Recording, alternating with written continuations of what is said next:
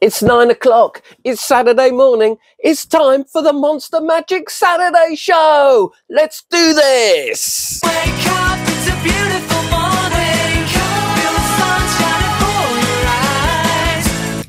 eyes. Yeah, hey, good morning, everybody, and Monster Magic fans.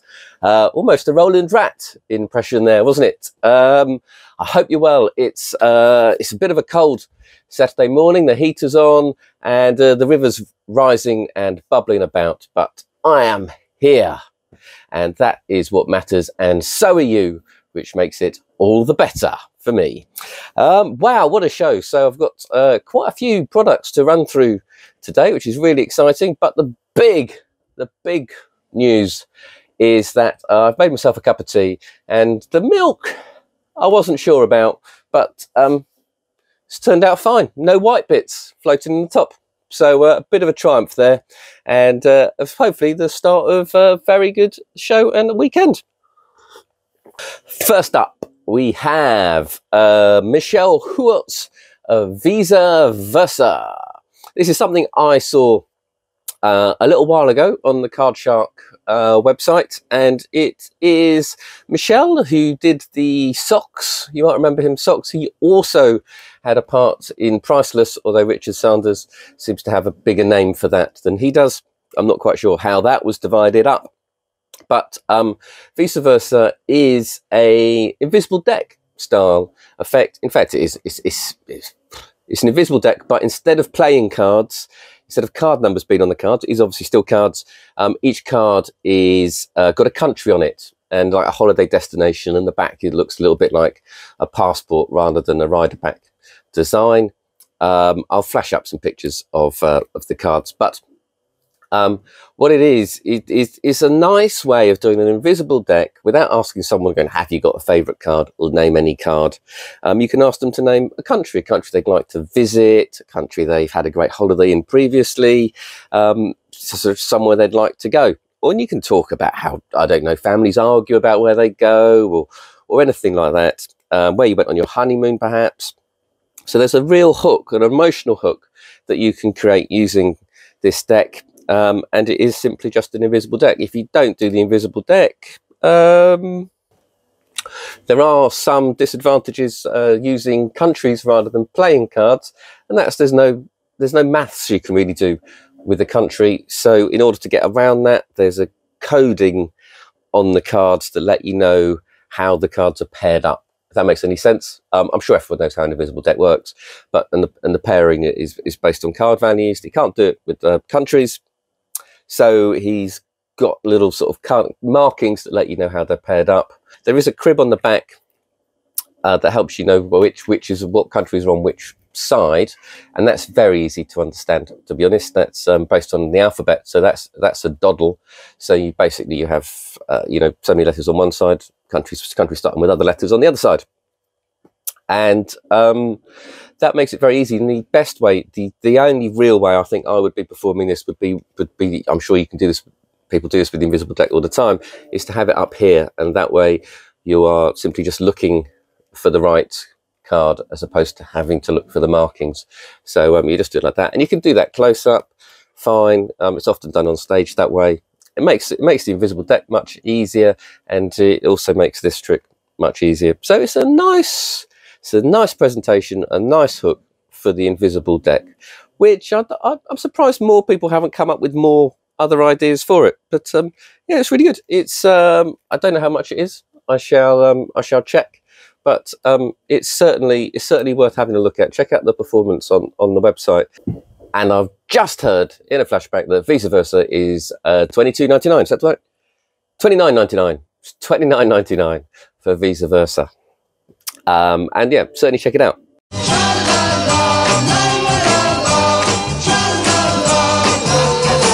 Okay, and now for the trick that everybody has been clamoring for, everyone's talking about, everyone wants, and Monster Magic have just a few in stock. It's the King's Secret by Mark Bennett and Matthew Wright.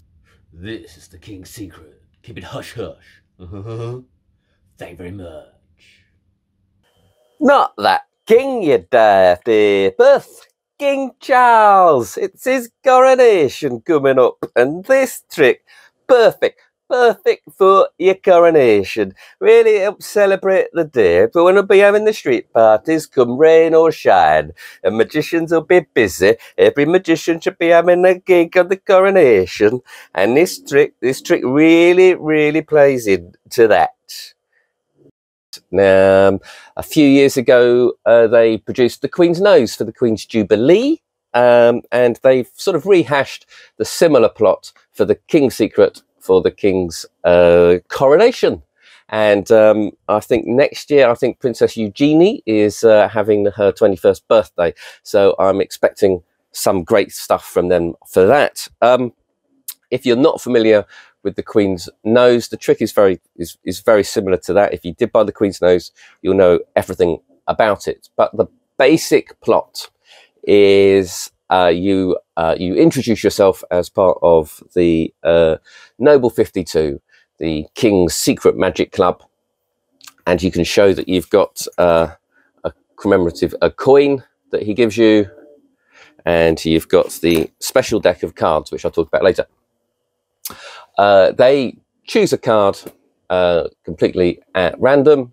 You shuffle the deck, you show that their card isn't, you show what card, and you put an indifferent card in their hand, you put the coin on top. They say, hey, hocus pocus, they lift the coin, they turn the card over, and the indifferent card has changed into their card, their selected card. You then turn that selected card back over, put the coin back on top. They choose another card. They whisper hocus pocus into the coin. Once again, they turn over the card, and the card hasn't changed. It is still the first selection, which adds an air of disappointment. But then, oh yes, they turn the coin over, and on the back of the coin, it reveals that there is the printed their card that they chose. It's a punch between the eyes. It's a Muhammad Ali sting like a bee, fly like a wasp attitude. It's terrific. It's very simple in plot and actually in the mechanics, but you don't be fooled by that. This is powerful stuff. When you put if you've ever done this, it's one of those simple sleights in Magic where you show an indifferent card, you put it on the table, you give it a little rub, and it's changed into a different card. That is pure eye candy magic to the layperson. We've seen it a million times and are tired of it, but believe me, it blows people away, especially when it's been in their hands and it's had a coin on top. So you're really maximizing the effect. The first phase, you're really maximizing the effects for very little effort, very little work. You've got a great little surprise reveal there.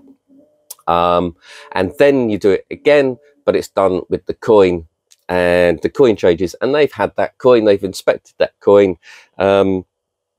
So again, it is another sucker punch straight between, it is a knockout. So the effect is great, no doubt about it. There was an issue, well, there wasn't an issue with the Queen's Nose. The coins sounded a little cheap when you tapped them together, and they were quite light when you held them.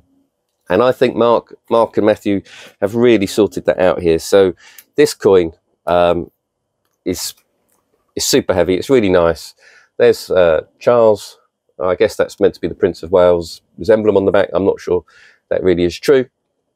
And there's some writing along around here, and you show the person the coin, so they're not really inspecting the coin as such, but you're pointing out it's got hocus pocus written on it, and you tell them this lovely story about how you're part of the Noble 52, how King Charles is part of the Magic Circle, and all of that hokum that you can just pull them along with. So it's a great fun presentation, and it does get people involved, and obviously this is really designed for the coronation, and for that it is perfect.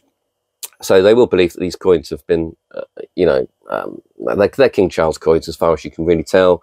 And it's got hocus pocus written on it, which brings in the word hocus pocus, and it brings in saying hocus pocus to the coin. Okay, but the Queen's Nose, there was a thing about scratching the nose, or the Queen knows the play on the words. Anyway, but this is hocus pocus, and it's on the coin.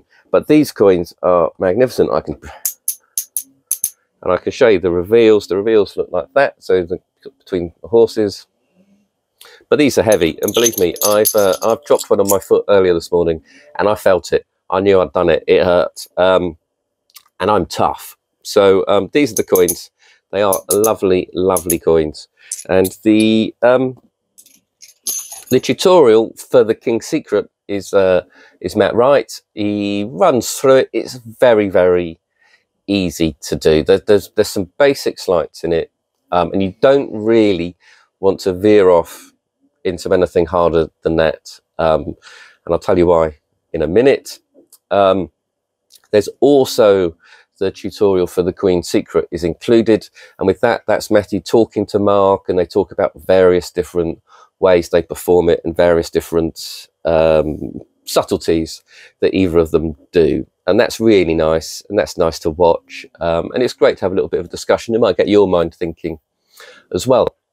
So Matthew teaches all the sleights needed. They are basic, you probably know them already, but he does cover them just in case, and he also talks about various options as to how to bring the coins in and out of play, how he does it, and so on. Again, I just think keep this as simple as possible. There'll be clever ways of getting one, you know, bringing the coins in and out and moving them around and switching them and whatever you want to do. I would err on just keeping this nice, simple, and clean. Nice. You're going to probably be thinking a little bit about your pocket management, because these things do clink together. This one does have the actual King Charles coin has a little bag you can put it in, and I advise using that to sort of separate them and so on. And you're going to want to know your pocket management is probably the biggest thing, your options as to where they are, and you've got to know where stuff is. But it's easy.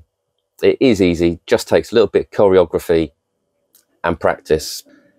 It's a straight, easy to follow plot that is perfect for the coronation with some lovely props. You also get, with the super special edition, this deck of cards. This deck of cards is very glamorous, isn't it? Hey, this is, if I was a king, this is exactly the sort of, look at that box, look at the way that hits the light. It's all sort of carbon fibery, all top secret stuff. You've got your little membership card to the Noble 52, which, I mean, not quite as solid as I would expect, but it's okay. And you have these cards, and this is the only thing. So I get what I get the idea behind the cards. I get that you wanted it glitzy, glamour, gold, shimmering in the light. That's good. They are plastic cards, so especially if you're performing at the Jubilee, you'll probably get jelly on them and all manner of things from your garden parties. You know, Victoria Sponge will simply wipe off. So for that, they're perfect. But they literally handle like custard. These babies just want to fly out of my hands. They are a nightmare to control, which is why you're very lucky. You don't really have to do anything other than a couple of cuts and a very simple sleight in order to perform the routine, because these just want to hit the floor. I don't know, they just want to, they just even look at, I don't know. Ooh. So that is my only quibble. They look great. They absolutely look great. They are fine for this routine, because you don't need to do anything with them. You know, you're never going to be fanning them beautifully or anything like that. So yeah, so they look the part. You just wouldn't be using these in real life for any other routine, but for this routine, they're perfect, and they are fine for it. But I think I feel that's a bit of a shame. I would have quite liked to have had better cards. But there you go. And I like Charles. He's had a rough life, has he? And Camilla too. Camilla, she scrubs up all right, does that lass, eh?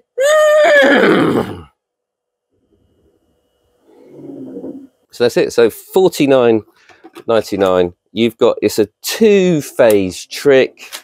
It's powerful. It's ideal for the coronation. It comes all in a box. And if you want to spend a little time, you can sit down at Coronation. You can tell this story to a lovely group and really wow them. And the coins, like I say, are absolutely super. Did you see that? Did you see that? I caught it. I did. Caught it. So there you go. So I do highly recommend it. Can't wait to see what they bring out next year for Eugenie's party. But that's $49.99. That's the King's Secret. Mark Bennett, Matthew Wright.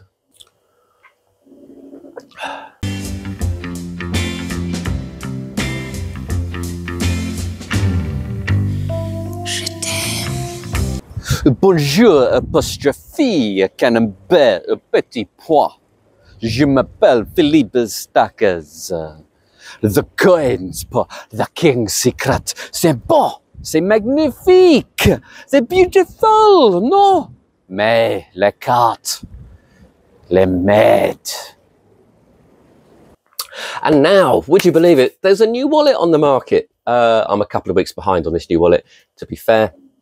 But no one asked me for it. So it sort of passed me by. And then I saw it. I thought, well, it's quite interesting. Quite like the size of it. Right up, sounds good. Let's check it out. And here it is. Comet by Andrew Dean. This one is the brown and silver version. And I shall show you what the brown and silver version looks like. You get it, it's a nice box. And you get this lovely brown wallet. It's a nice sized wallet, a definitely nice sized wallet. It's got an envelope for your business card. It's got one of these silver card holders in. So this is when it talks about the different color types. You can have different leather and different color card holders. And these are the card holders. They've got a little switch here, so that pops your cards up. Why don't I get my credit cards and put these in here? I really should have put my cards in here, shouldn't I? And then popped it up. Hang on 1 second. So you put your cards in there and bam, up they come for easy access.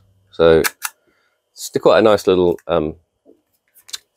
quite a nice feature of the wallet, really. Let's get into the functionality, shall we? Let me tell you what about it. So you can do a card to wallet with it. And the card to wallet, so he teaches several ways of doing the card to wallet without folding the card. And the first way is sort of a deceptive way of doing it. The card isn't actually in the wallet. It appears as if it's coming from your wallet. And it's still not easy to do because there's no guide for it or anything else. You're really going to have to sort of work the wallet a little bit to be able to sort of go into your pocket, load the card, bring the wallet out without too much fumbling and rolling your eyes. You know that. You might be doing that a little bit. So didn't like that bit at all. Thought that was a waste of time. That pretty much sums up this wallet, I'm afraid. Andrew, you seem like a really nice guy, but I do think this wallet is a waste of time. Then you've got options for the folded card. So you can have a card folded and the card can appear down here in between your cards. So you can put that, pop it out, and the folded card will be down in here. That is probably probably the favourite way of doing it. That's probably how probably the one use for this wallet I would do would be having the folded card loaded down in here between all your credit cards. You've only got to fold it half, so it's not a full Mercury card fold or anything like that. And the advantage of that is you don't need a guide. It'd be very easy to do, very easy to load it in here. I just don't see why you need this wallet to do it. You just need any wallet with this. And also because it's got a slot at the top and that's where the card comes out, I think it's probably quite obvious that you've sort of done that inside your pocket. So, so it's a very weak, it's the best option with this wallet, I think, but it's very weak. And you wouldn't really, I mean, you'd be much better off with just any of the other hit wallets. The wallet market is vast, isn't it? I mean, you know, some people, God, I know some people who literally, you know, lay people have one wallet for 20 years.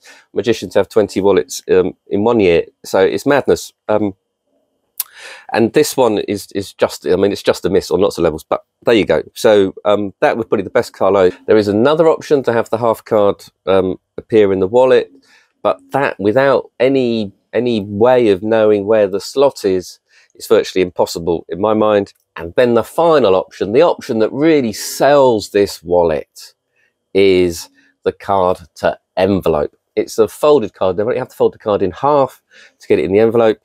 The envelope is in this slot here, so this would be where the envelope is, and you put it out, and it is a proper sealed envelope with the card, with the half folded card inside. It has to be half carded. Has to be folded because the wallet's not big enough to take a full card. So, which is a bit of a shame. I mean, but that's not the big issue. The big issue is you also need to have something in so it's set up, so you've got something to help you get that card in that you then need to ditch out, and that was an old way of doing it. It was an old sort of principle that I think we've moved on from, and so this sort of seems like it's gone backwards a little bit. So you've got to sort of go in. You've got a bit double dipping, I think. You can get around. You could probably use your business cards instead of what Andrew suggests and do it that way. But I just don't like it. I just don't like it. What can I say? There's that, and then he talks about a peak. There is a peak. The peak's a bit of an afterthought, I feel. Probably wouldn't have mentioned it. Maybe it's fine. But you can get a peak. And he shows you how to do it and everything else. It's quite bold, very problem with angles, but it's there. If you want to do a peek with it, you can. I wouldn't. I'm sorry. It's just.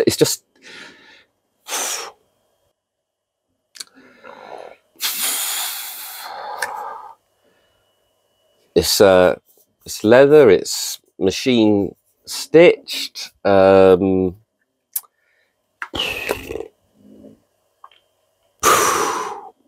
So what can I say? It does work. It doesn't do it the best as a lot of other wallets.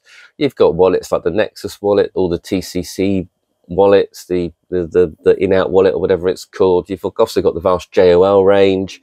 It's just not up there with any of those. It doesn't do any of it. Any one thing better than any other wallet.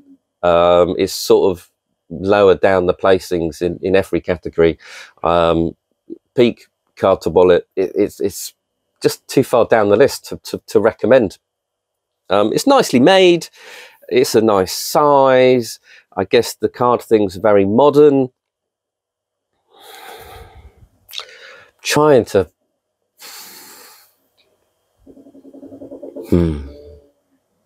No, I can't think. Anyway,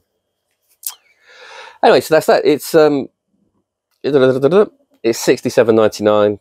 Several color options available.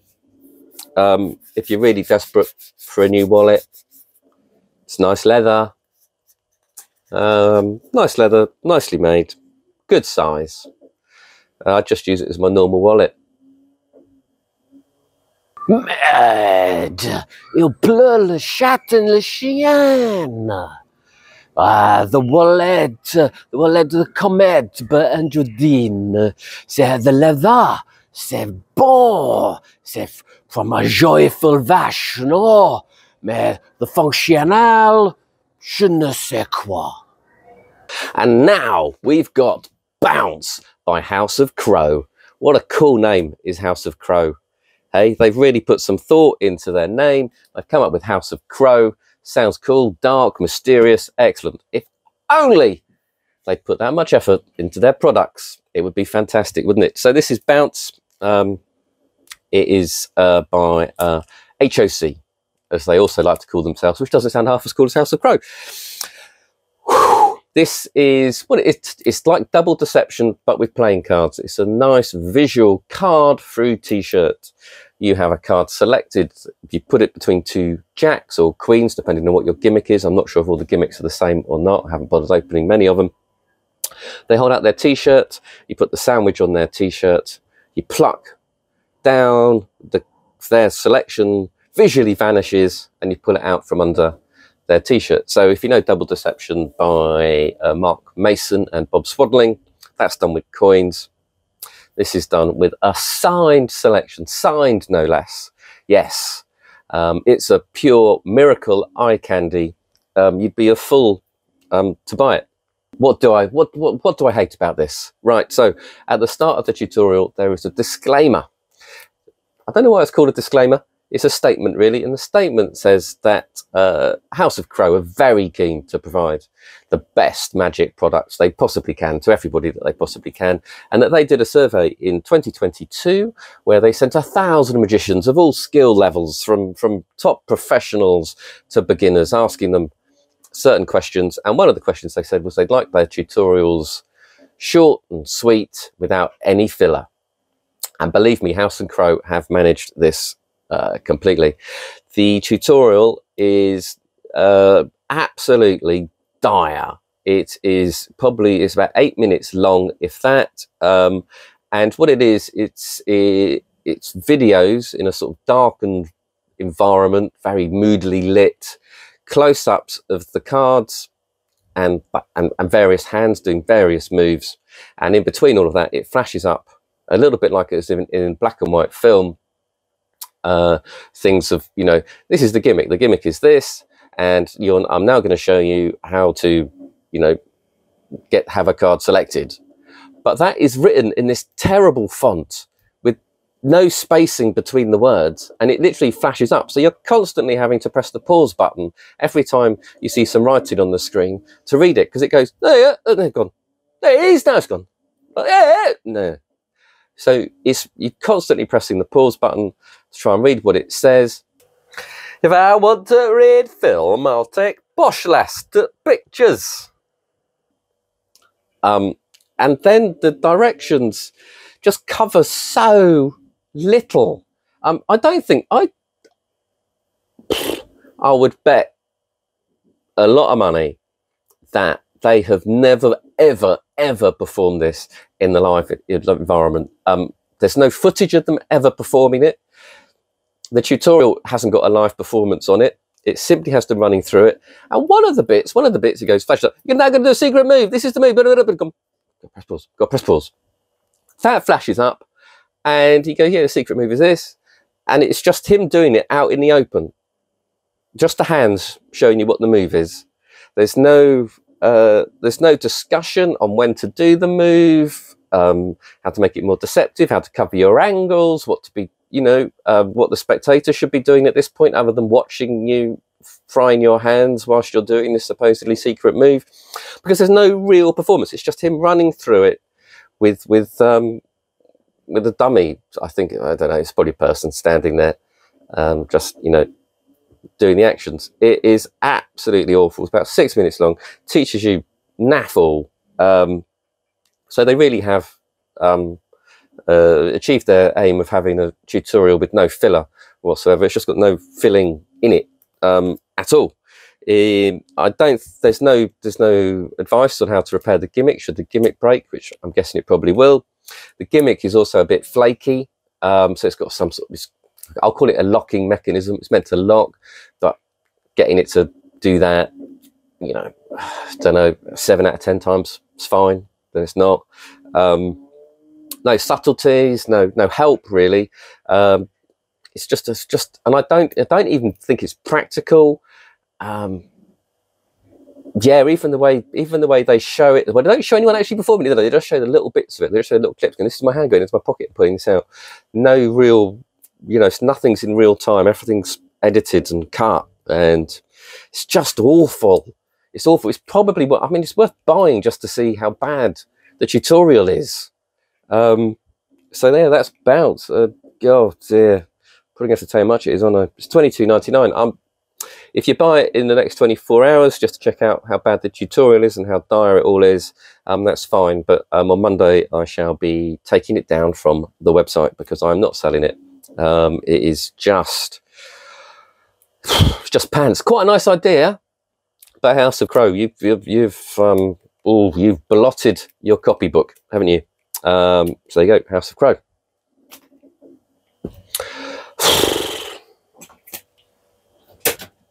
House of Crow.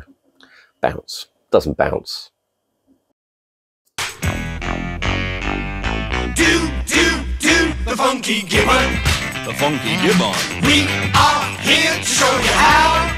Ooh, ooh, ooh, ooh, ooh, ooh, the funky gibbon.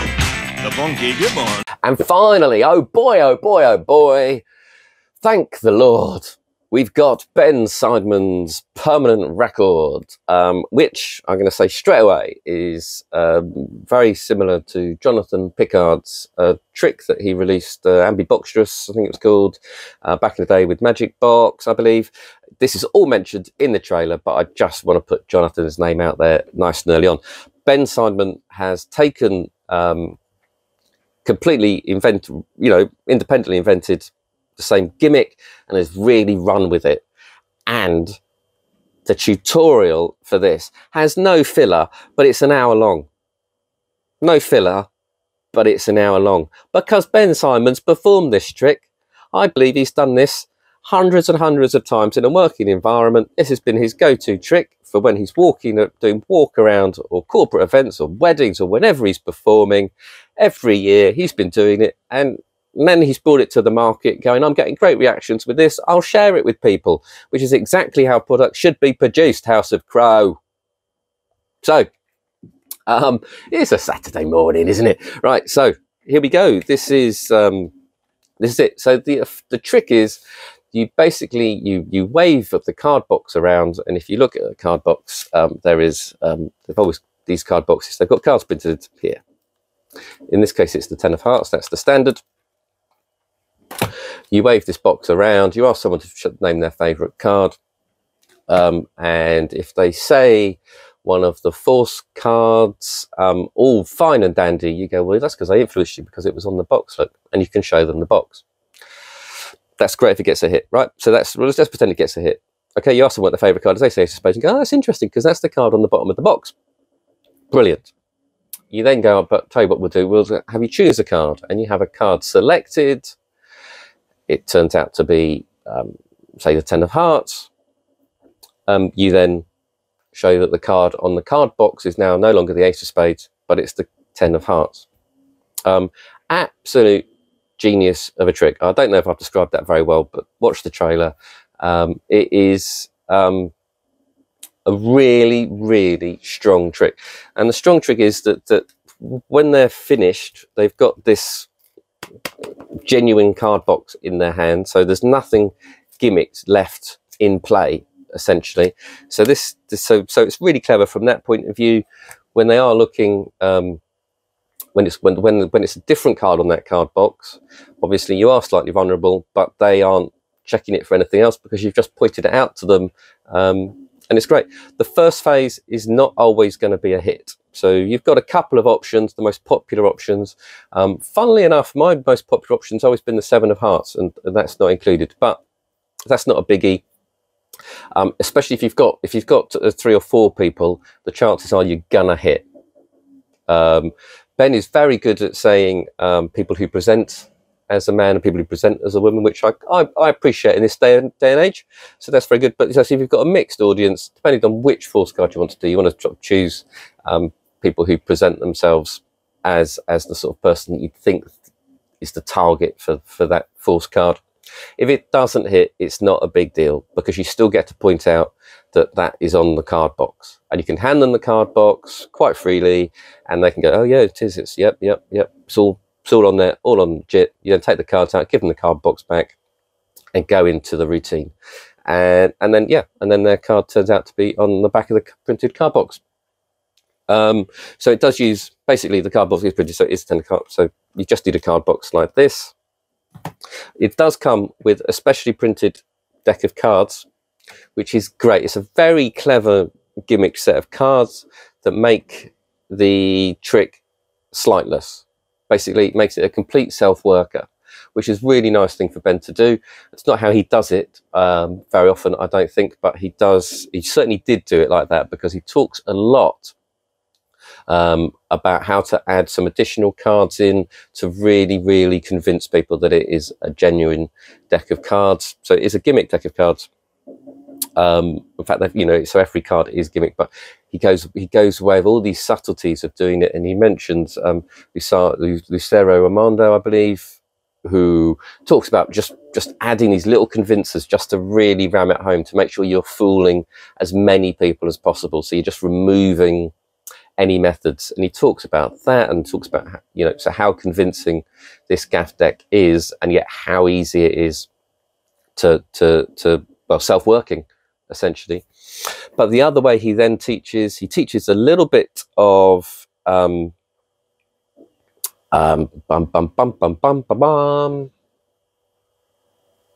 pre-show. Yeah, close-up pre-show. He teaches a little bit of close-up pre-show, which is a really interesting idea. It's not something, I'm not a fan of pre-show. He talks about he doesn't know why people aren't a fan of pre-show. I'm not. But in this sort of scenario, it's fine. It's not a big pre-show. It's not really necessary. You're not making a big thing out of it. It's not like I'm doing a big mentalist show and I've pre-showed half the audience or anything like that. So close-up pre-show, very interesting concept, and well worth listening to Ben talking about that.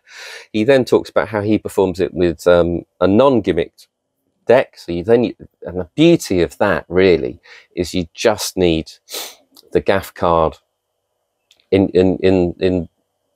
just one gaff card that slips inside your deck very easily, and you've got this lovely two-phase routine that's an absolute knockout. And he teaches all of his moves for that and his subtleties for that as well. I don't know, it's just full of tips. It's full of just genuine tips and advice. And I'd love to go and see Ben perform, because the way he talks about magic and how he thinks about it, it's lovely to hear.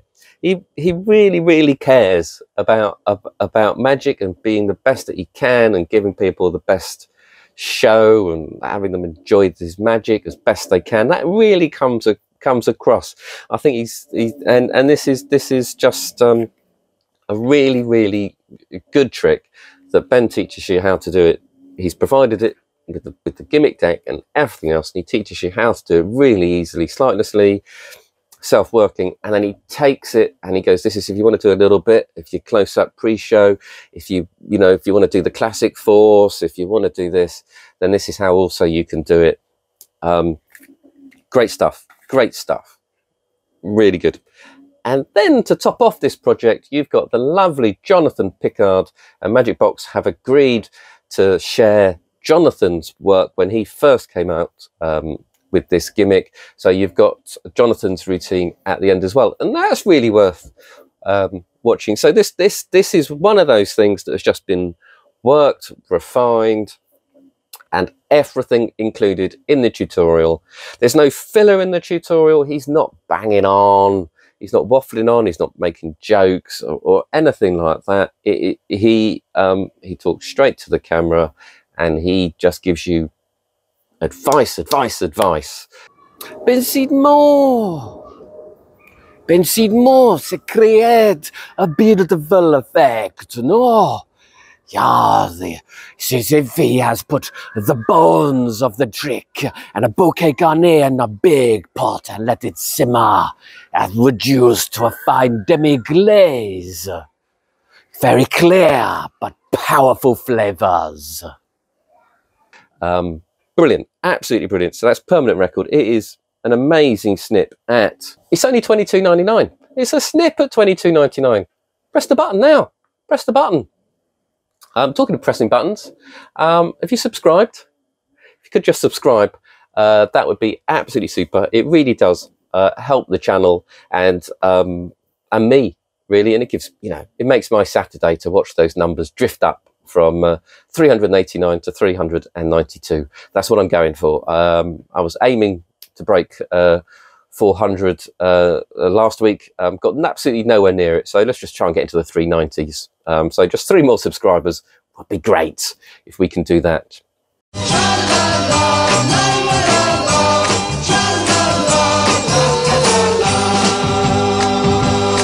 Now, last week I did have a competition as well, a competition based on creativity. The idea was how you would find a needle in a haystack, and had some great answers, some brilliant answers. And that was in order to win the Lone Stranger. The Lone Stranger is a great trick.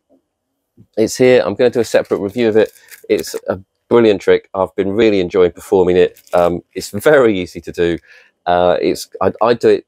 I do a 3-phase version of it, so twice face down, and then they choose a card face up, and it blows people's minds. Oh, that's not possible. That's not possible. Great little trick. It's a whole gimmick deck, but there'll be a review about that shortly going up on the website. But let me just talk about yes, right, the competition. Here we go.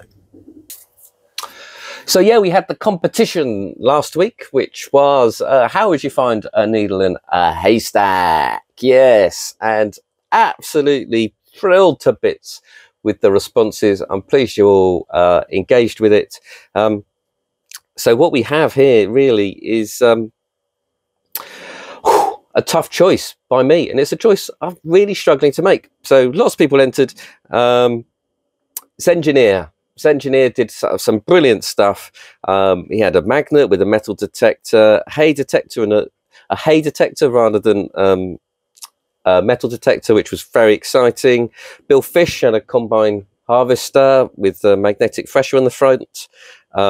Duplicate needle, illusion stay, came up with the idea of a duplicate needle hidden inside a piece of straw.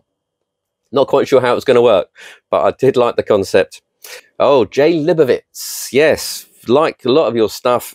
This is probably easily one of my favourites. Was the hard Rumpelstiltskin to spin the straw into gold, which brilliant idea.